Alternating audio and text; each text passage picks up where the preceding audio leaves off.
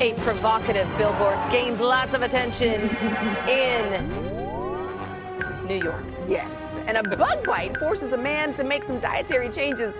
Cody standing by with the news of the weird. News of the weird. Let's get weird, man. All right, a man in Nashville, Tennessee is now allergic to red meat because of a tick bite. I'm eating my yogurt. I'm sorry.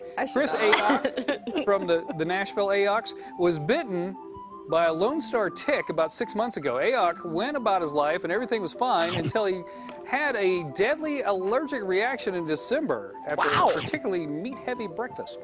My goodness. Afterwards, an allergist diagnosed him with alpha-gal syndrome, which makes him allergic to any red meat.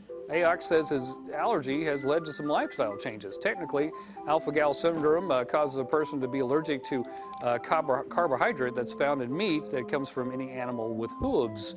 The good news is that for the most people, the syndrome goes away with time, because I lived in Nashville. It's tough not to eat meat in Nashville.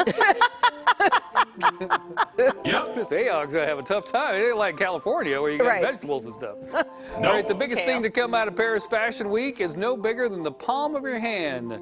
The Jacquemus Mele Quito bag had the fashion world in a spin last week.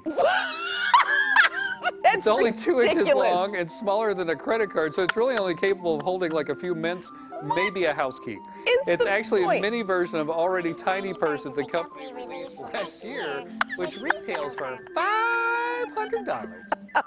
No word under this smaller stature of the new version will be half or double that price. That's the dumbest thing I've ever heard. $500, you can't put anything in it. We belong to the lollipop.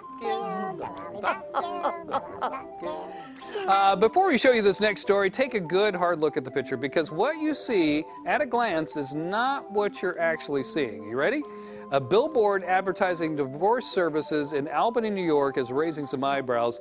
It's an ad by We the People with an offer for divorce services for just $499. That's it? That's not the middle finger, though. Look again. A local TV news bureau alerted the station about the billboard, saying it was disrespectful and made light of something that tears family apart. But a survey of people living and commuting nearby found that no one was offended by it.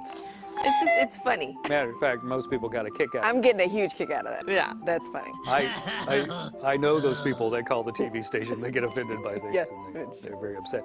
That was funny. All right, that's your news of the weird.